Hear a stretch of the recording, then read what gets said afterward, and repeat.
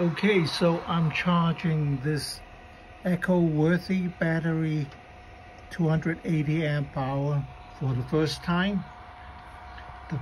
The battery came at 13.1 volt, so about 30% capacity. So now I am pushing about a little over 400 watts in, maximum amp at about 30 amps. So everything is nice and cool. Drawing 500 watts or so from here.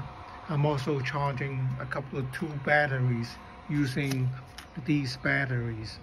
These batteries are all full, so I cannot connect this battery to these other ones in parallel until I can bring the voltage up to the same level. So the Ecoworthy battery uses a JBD BMS, and this is the app that is the same as my other battery, and you can see that it is drawing 30 amps, 29.6 something, and pushing about 400 watts into the battery. So, and I set it at 14 volt because if I set it higher, it will pull a lot of amps, and this power supply won't be able to do it. So now everything is nice and cool. So I have to push about 2400 watts into this battery.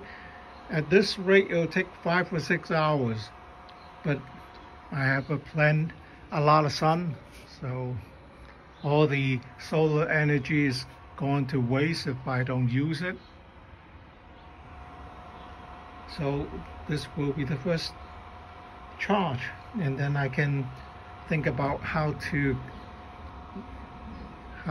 set up the wiring. So the key to using this charger is you have to watch it.